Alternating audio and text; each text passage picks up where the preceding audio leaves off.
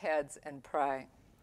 Father, I ask that you would give us the spirit of wisdom and revelation in the knowledge of your Son, Jesus Christ, the knowledge of him being the Lamb of God who has redeemed us back to you by his own precious blood. We declare tonight, Revelations 5:12, that worthy is the Lamb who was slain to receive power and riches and wisdom and strength and honor and glory and blessing.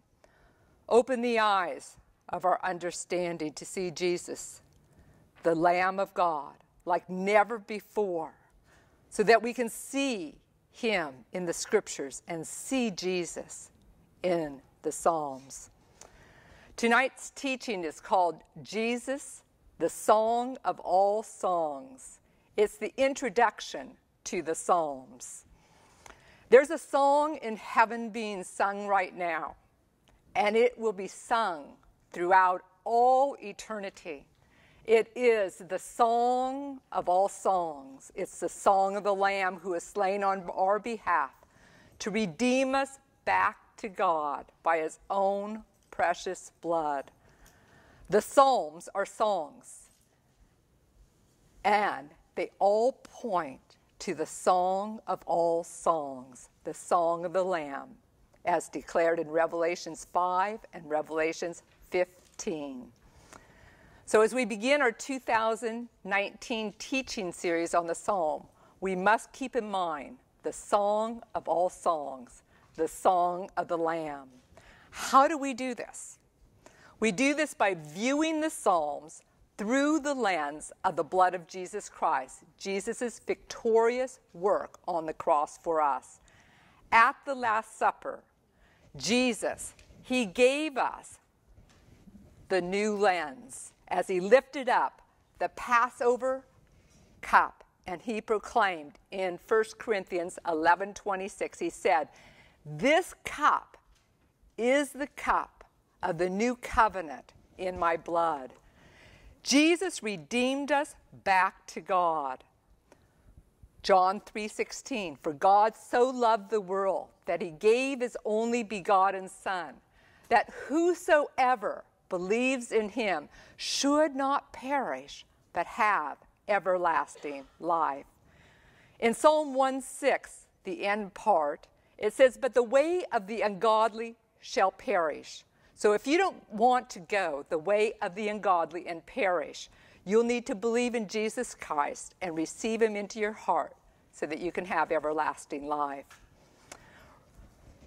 If you believe in Jesus Christ and have already received him into your heart, you will be able to overcome Satan and his demonic kingdom of darkness, the source that is behind all evil in this world, by his blood.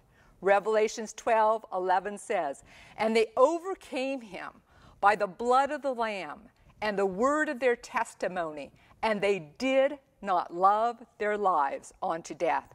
You overcome every giant, every obstacle that obstructs you from coming in and experience the fullness of your salvation in Jesus Christ, your promised land, by three things: by the blood of the Lamb, by the word of your testimony that comes in agreement with what the blood of Jesus Christ has done for you, and the third thing, not loving your lives unto death. Not loving and holding on to your fleshy thinking and feeling that contradicts what the blood of Jesus Christ has done for you. Without the lens of what Jesus' blood has already accomplished for you, you'll be viewing your own life, the life of those around you, your circumstances and the world, God himself, his Son Jesus Christ, and the Holy Spirit as revealed by the Scriptures and by the Psalms from a distorted point of view, a view that does not come in agreement with what the blood of Jesus has done for you. Romans 1:16 through 17 states, "I'm not ashamed of the gospel of Christ, for it is the power of God unto salvation for everyone who believes, to the Jews first and also to the Greeks. For in it the righteousness of God is revealed, from faith to faith. The just shall live by faith. I'm not ashamed of wearing these new lenses purchased by the blood of Jesus Christ, for it is the power of God onto my salvation. This new lens is the lens of the new covenant, the gospel of Jesus Christ. The Psalms, similar to the rest of the Bible, from the book of Genesis through Revelations, points to Jesus, the one who has redeemed us back to God by his blood. Colossians 1:13 through 14 says, he has delivered us from the power of darkness and translated us into the kingdom of the Son of his love, in whom we have redemption through his blood. And then I love Ephesians 1:7 because it adds this little phrase at the end. It says, in him we have redemption through his blood, the forgiveness of sins, according to the riches of his grace. According to the riches of his grace, his unmerited favor. As a believer in Jesus Christ, you have unmerited favor. You have been redeemed from the power of darkness and conveyed into the kingdom of his everlasting love. Because of God's everlasting love, God said to Joshua, as he did to us, he says, be strong and courageous. Do not fear and do not be discouraged. We must honor the Lamb of God by not coming into agreement with the spirit of fear and discouragement and loving it, our own fleshly thinking and feeling, more than our Savior, Jesus Christ. Your blood has accomplished two new realities in your life. It has accomplished you becoming righteous and you becoming a child of God. The moment that you invited Jesus Christ into your heart to dwell, a miracle took place. You became a new creation in Christ Jesus. 2 Corinthians 5:17. Therefore, if anyone is in Christ, he is a new creation. The old things have passed away. Behold, all things have become new. What are the old things that have passed away? It's your old identity, your old darkened nature. It's your old spirit man where Satan, he ruled and reigned over your heart.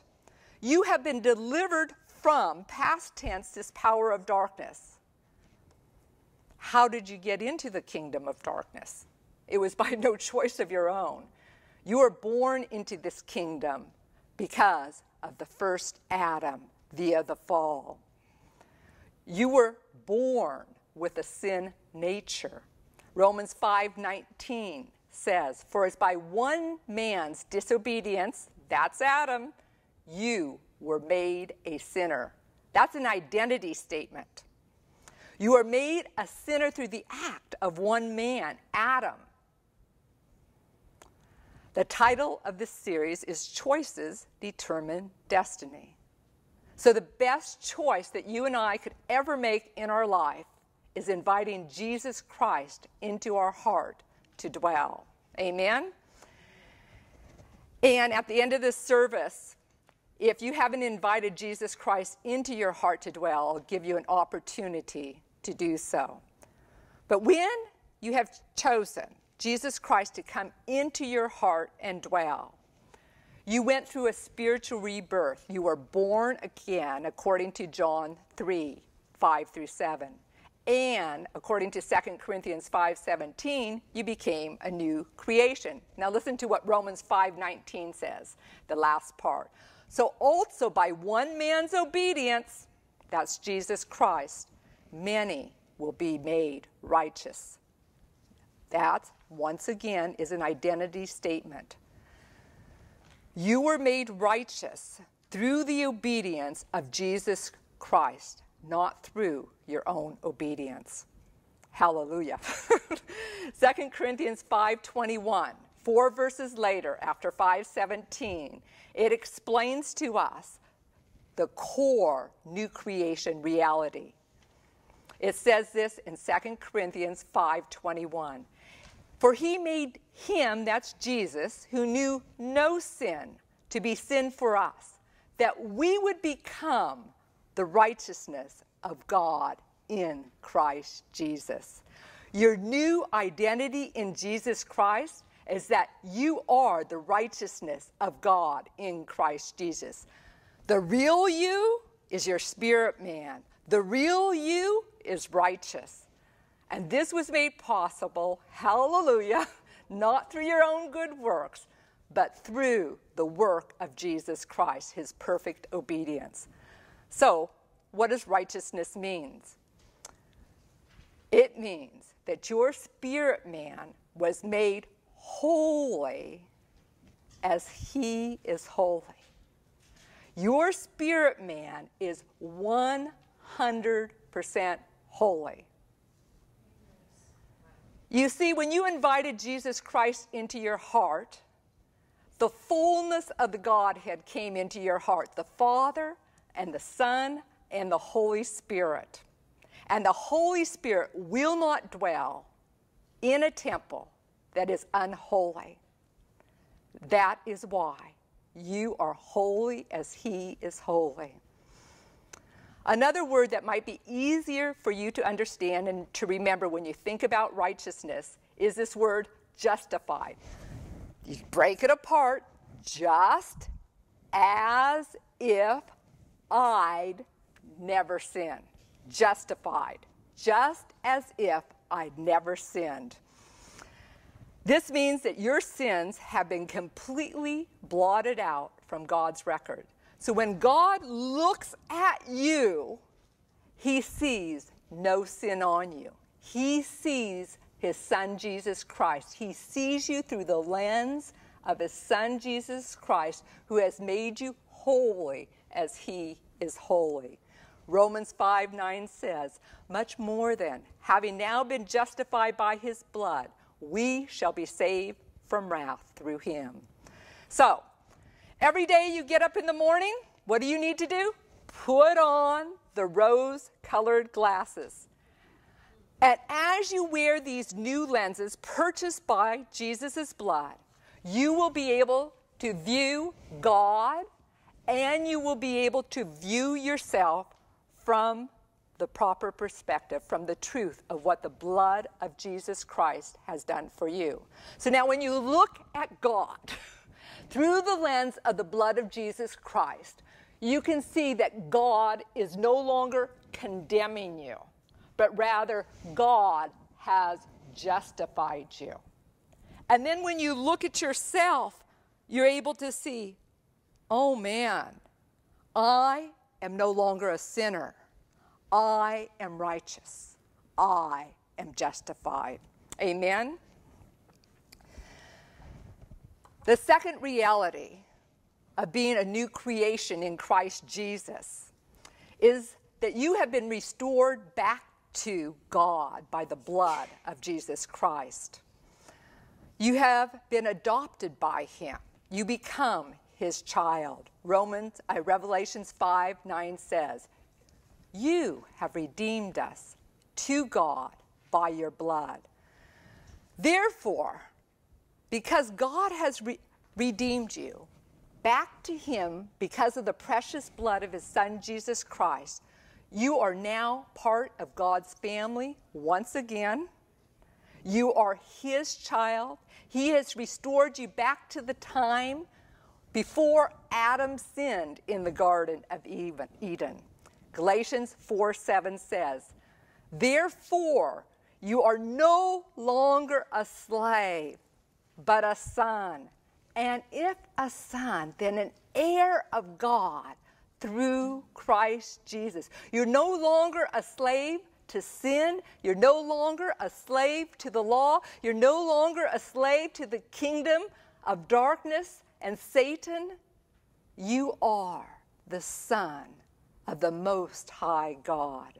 And Romans 8:17 says, and if children, then heirs of God and joint heirs with Jesus Christ. You're a joint heir with Jesus Christ.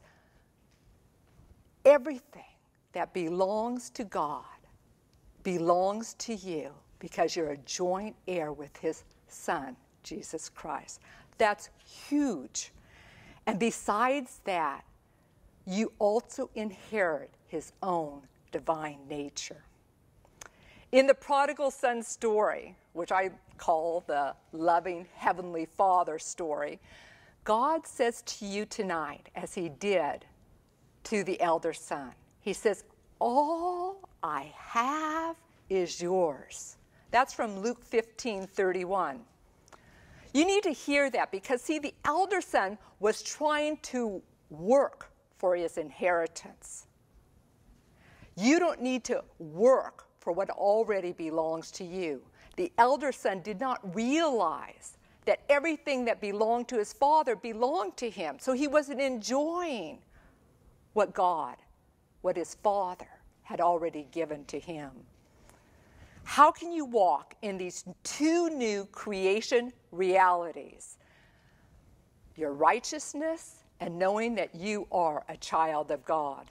It's a principle called beholding and becoming. If you take a look at this picture that I showed you last week of that little girl looking into the mirror and looking at the Lion of the tribe of Judah, you will see she looks into the mirror and she says, oh man, I'm just like my father. I'm just like Jesus.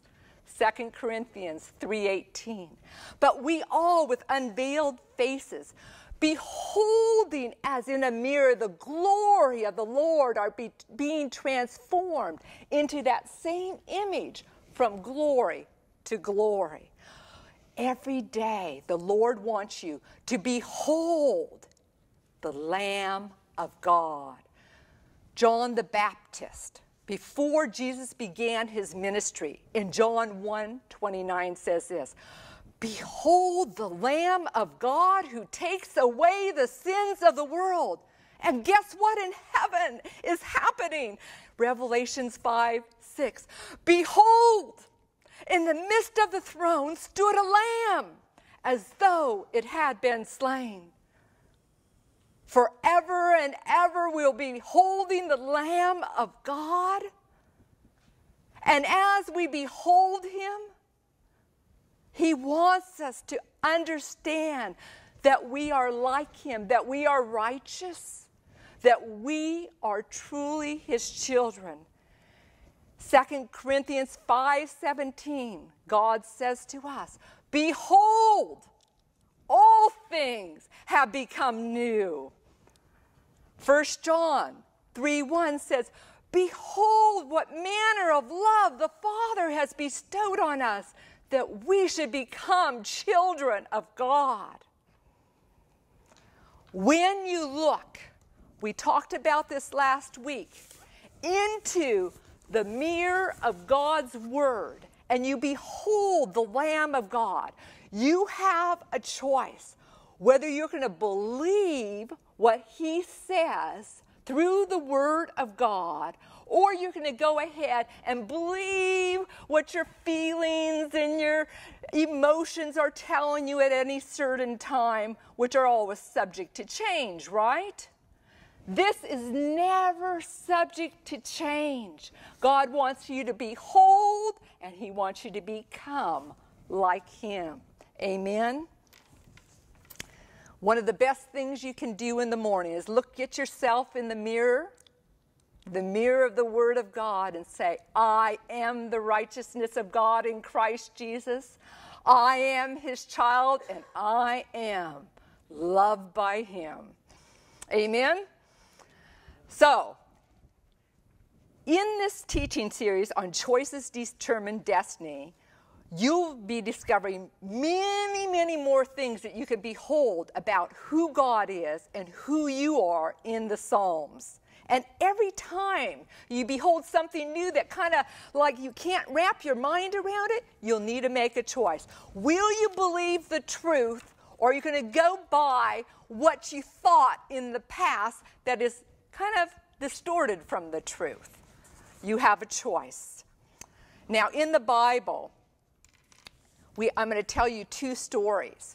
And two different groups of people decided differently of what they were going to believe as they looked at Jesus.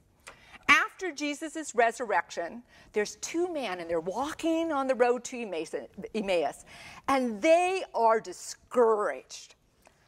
They thought that Jesus Christ was going to redeem the people of Israel, and now he's been crucified, and he's been put into a grave, and oh man, they are really brokenhearted.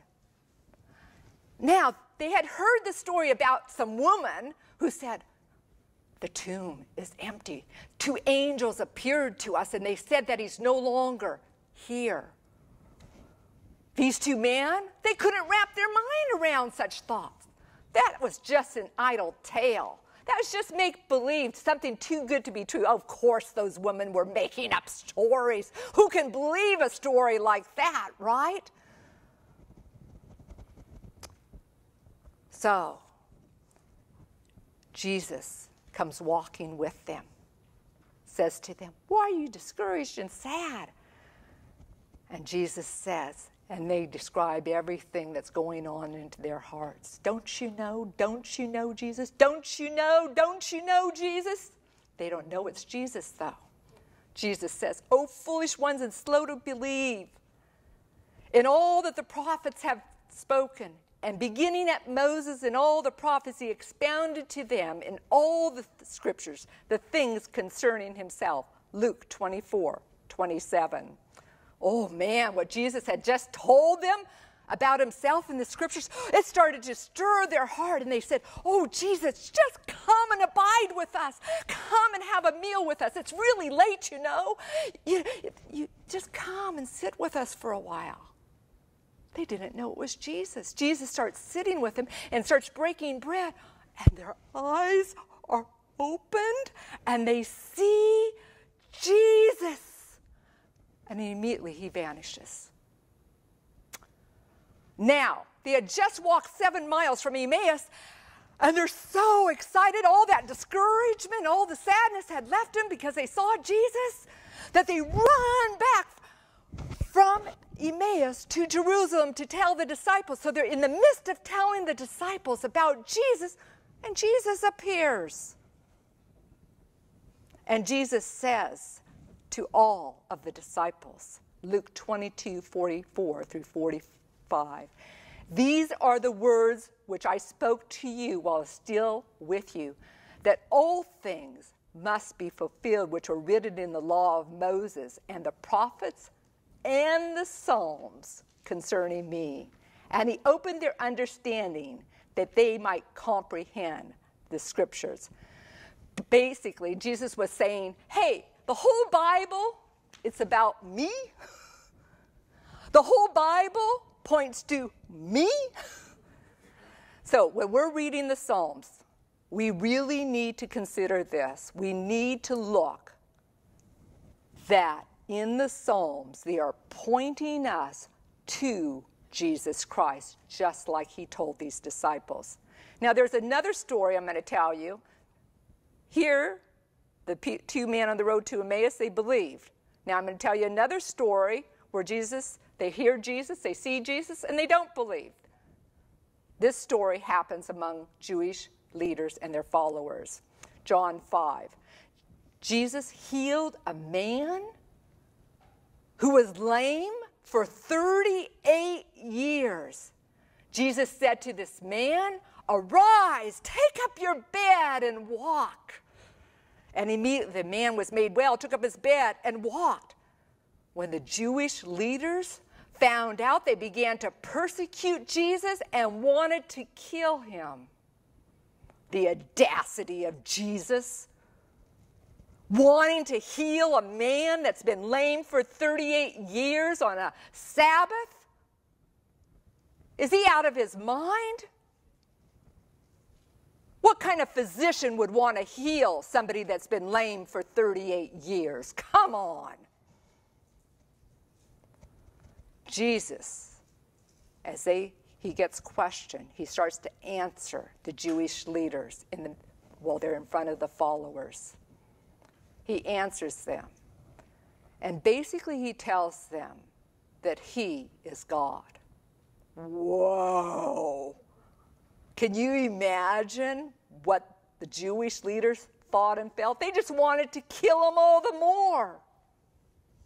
And God, through Jesus, his son, says this. He says, you have been diligently studying and applying the scriptures, but you do not understand that they're about me, they point to me, they testify of me. Look at John 5:36. He says, the very works that I do bear witness of me, that the Father has sent me. Verse 37, and the Father himself who sent me has testified of me. John 5:39, you study the scriptures diligently because you think that in them that you have eternal life. These are the very scriptures that testify about me. John 5:40, but you are not willing to come to me that you may have life. Even though Jesus, the awaited Messiah, was standing right in front of them, they did not see Jesus. Matthew 13:14 through 16 tells us, and in them the prophecy of Isaiah is fulfilled, which says, hearing you will hear and shall not understand, and seeing you will see and not perceive. So as you join us in this 2019 teaching series on the Psalms and begin to meditate on Jesus, what he's telling us in the scriptures through the Psalms, will you believe him? Will you see him? Will you see that the scriptures in the Psalms are pointing to Jesus? You don't have to try to force and try to make this happen. It'll start to happen for you just like it has to me as I have started to meditate on Psalm 1. What I'm telling you today are things that come from meditation, and I have seen Jesus. I wasn't trying to look really hard. He just starts emerging from the page, because as you begin to talk with Jesus and walk with Jesus and tell him, abide with me, stay a while, break bread with me, Lord. And then it's like the two men on the road to Emmaus. He opens up your eyes and you see him, and then your heart starts to be filled with joy and skip, and you see Jesus there in your midst, in your life, talking and walking with you. So, the ancient rabbis and many people today, they don't see Jesus. So when you study the Psalms, I want you to pray Ephesians 1:17 through 18, that the God of our Lord Jesus Christ, the Father of glory, would give you wisdom and revelation in the knowledge of Jesus Christ, that he would open up the eyes of your understanding so that they would be enlightened, and that you would know Jesus. God's salvation story about Jesus is throughout the Psalms. The Apostle Paul summarizes the principal beliefs about our salvation that were fulfilled by Jesus according to the Scriptures. The Apostle Paul in 1 Corinthians 15:3 through 8 basically says, Jesus died for our sins, he was buried, and he rose again, and then he was seen by many, many people.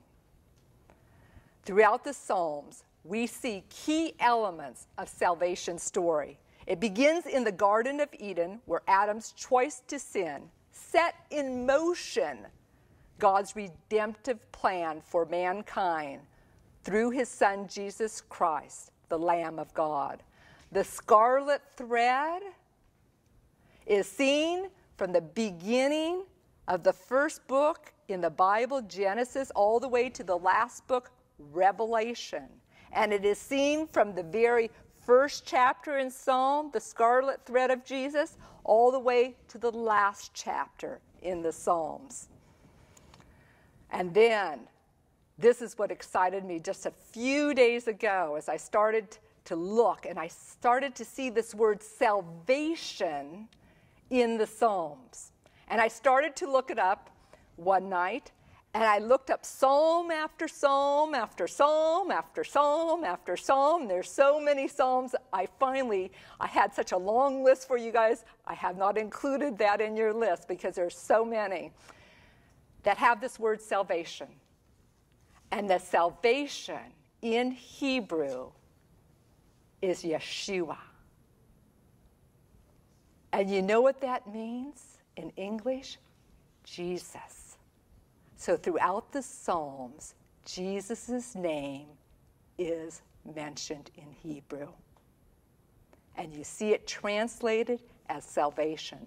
Sometimes you see this word translated, the salvation, translated with varying meanings, all different types of salvation that God provides for us. It's very similar to the word sozo that we see in the New Testament in Greek. Sozo in Greek means healed, whole, delivered. And that's the same with this word salvation in Hebrew, Yeshua. Because Jesus, through the power of his blood, can save you from everything and anything in your life. That's why it takes on such varied meanings. There's no one word in the English language that encompasses the fullness of salvation for that Greek word sozo. And I'm sure it's the same for that Hebrew word salvation, Yeshua. Now, Yeshua is exactly what you see in the Psalms, is what appears in Matthew 1:21. And she will bring forth a son, and you shall call his name Jesus, Yeshua, Yahweh. The Lord is our salvation, for he will save his people from their sins. Luke 2:29 through 30. Lord, now you are letting your servant depart in peace, according to your word. For my eyes have seen your salvation. My eyes have seen Yeshua. My eyes have seen Jesus.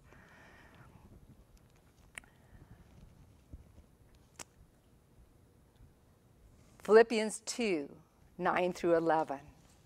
God has highly exalted Jesus and given him a name which is above every name, that at the name of Jesus every knee should bow, in heaven and on earth and under the earth, and they shall confess that Jesus Christ is Lord. Sickness must bow its name to the name of our Lord Jesus Christ. Poverty, I declare, poverty must bow its name to the name of our Lord Jesus Christ. Broken relationships must bow their knee to the name of our Lord Jesus Christ. Yeshua, the name that is above every name, must bow its knee to the name of our Lord Jesus Christ. You and I need to bow our knees before our Lord Jesus Christ and allow everything else in our lives to bow accordingly. Now I'm going to talk to you about the shaping of our hearts through the Psalms. When the Psalms originated among the Israelites, their lives centered around God. They responded to God in good times with thanksgiving and praises. And in times of need and crisis, they cried out to God for help. There are two types of psalms, basically two types. There's the songs of thanksgiving and praise, and the songs of laments, when people cry out for help. Now, unlike most songs, that are first written and then sung, these psalms were sung for a long period of time by many, many, many, many, many, many, many people in many, many services before they are ever written down. So the person that sang the song originally is not the person who ended up writing it down. When the Psalms began, the act of praying and singing was united together. And in the Psalms, we'll see that mingling of prayer, the mingling of poetry, and the mingling of song. And it's because of this that we find out that the Psalms touch hearts and transform our hearts and minds. It touched and transformed hearts and minds of people long time ago, throughout the ages, and continue to touch the hearts and the minds of people today. Despite the fact that now these psalms, they might be very difficult for us to understand because we don't have maybe that historical understanding, or that language they use in the psalms may be difficult. But because the psalms are songs and they're poetry, they will touch your heart very, very deeply. And because they are inspired by God Himself, they will allow you to express your emotions, your feelings, and your thinking before God. They allow you to express emotions that arise from core issues that we all confront in our life. But then the Psalms will help you to align your emotions and thoughts with the emotions and thoughts of God Himself. God's command to Joshua, Joshua 1:9, was a call to have his emotions, just like it's a call to have your emotions brought under the lordship of Jesus Christ. And they are inspired by Jesus Christ. Let's look at 4 words from Joshua 1:9 and see a sampling of what the Psalm says. Joshua 1:9. It says, "Have I not commanded you? Be strong and of good courage. Do not be afraid, nor be dismayed, for the Lord your God is with you wherever you go." So you take a look at strength. And there's many psalms on strength. This is just a sampling, Psalm 28:7. "The Lord is my strength and my shield. My heart trusted in Him, and I am helped. Therefore, my heart greatly rejoices, and with my song I will praise Him." Courage. What does the Psalm say about courage? This is a sampling, Psalm 31:24. "Be of good courage. Be courageous, and He will strengthen your heart, all you who hope in the Lord." What do the Psalms say about fear? Here's a sampling, Psalm 27:1. "The Lord is my light and my salvation. Whom shall I fear? The Lord is the strength of my life. Of whom shall I be afraid?" What do the Psalms say about discouragement? Once again, this is a sampling, Psalm 42:5. "Why are you downcast, O my soul? And why are you disquieted within me? Hope in God, for I shall yet praise Him, for He is the help of my countenance." Although the Psalms are truly sung prayers to God, as people are processing their lives with God, we also must remember that they are inspired by the Holy Spirit, just like all Scripture. Therefore, the Psalms could be entitled God's prayer manual, but because they all point to Jesus, we could call them Jesus' songbook. In the early church, as they gathered together for their church services in the home, what do you think they did? They ate a meal, they broke bread together, and they sang. They would stand up in the middle of the meal, and one person would sing, then another person would sing, and another person would sing. That's how church was, not like today. James 5:13 says, "Is anyone cheerful? Let him sing psalms." Colossians 3:16, let the word of Christ dwell in you richly in all wisdom, teaching and admonishing one another in psalms and hymns and spiritual songs, singing and making melody in your heart to the Lord, singing with grace in your hearts to the Lord. Ephesians 5:18 through 19. But be filled with the Spirit, speaking to one another in psalms and hymns and spiritual songs, singing and making melody in your heart to the Lord. So we know that the early church and throughout the ages, people sang and prayed the Psalms. But how about Jesus? Did you know that Jesus quoted the Psalms more than any other book that he quoted in the Bible? Perhaps he quoted the Psalms because people knew them so well, and he knew he needed to touch the people's hearts and to give new revelation about the new covenant that he was beginning. As Jesus spoke about the Psalms, he brought new meaning, and he also showed how the Psalms were being fulfilled through him. Here's two examples. Psalm 110:11. You see this appear in Psalm 110:11 in Mark 12:36 and 37. Then Jesus answered and said, while he taught in the temple, how is it that the scribes say that the Christ is the Son of David?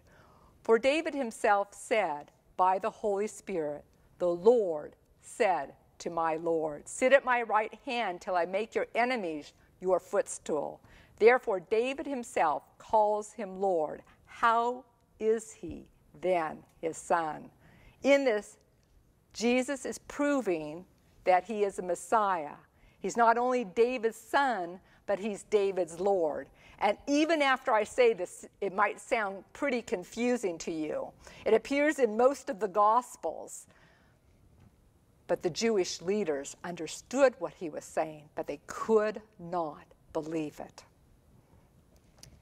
Then, on the night that Jesus was betrayed, he quoted from Psalm 41:9.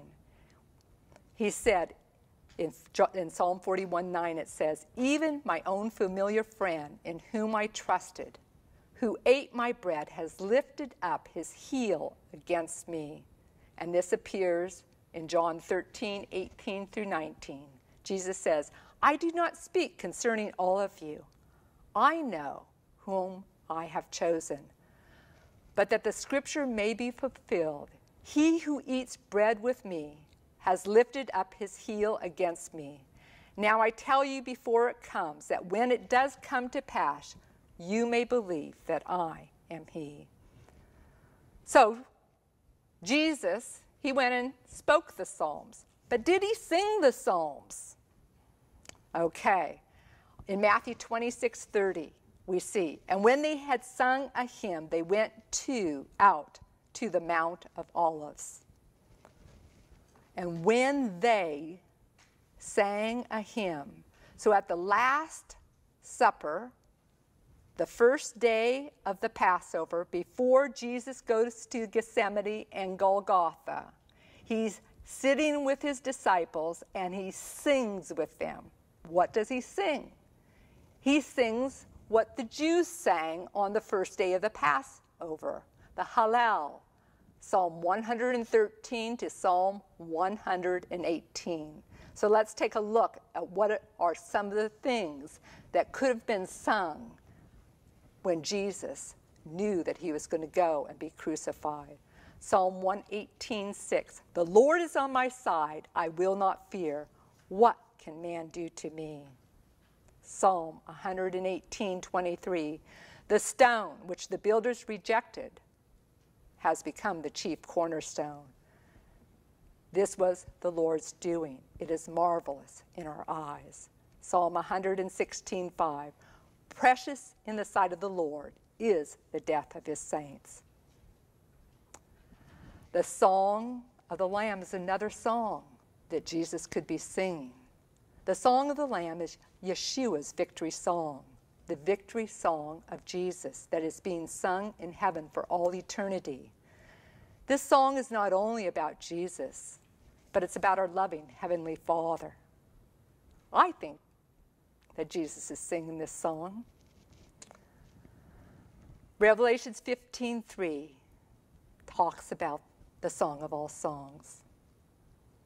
They sing the song of Moses, the servant of God, and the song of the Lamb, saying, "Great and marvelous are your works, Lord God Almighty. Just and true are your ways, O King of saints. Who shall not fear you, O Lord, and glorify your name?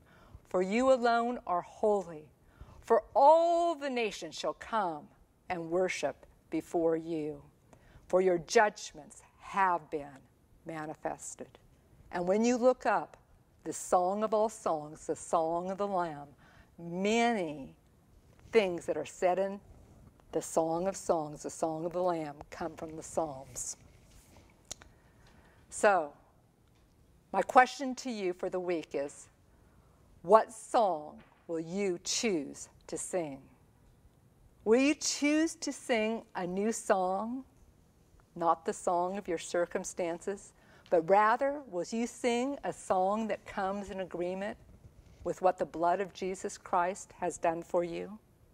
Will you choose to sing the Song of all songs, the song that all the Psalms point to? When you sing songs that are in accordance with what the blood of Jesus Christ has done for you, it says in Psalm 22:3 that God himself is enthroned in your praises. God's presence comes. And when his presence comes, he comes to redeem. He comes to save you and I. So be strong and courageous. Do not fear or be afraid, for the Lord your God has come to save you. Amen. So, Father, we thank you for tonight's teaching, and we pray that your word that has gone forth would richly dwell in our hearts through faith. In Jesus' name, amen. Thank you for coming.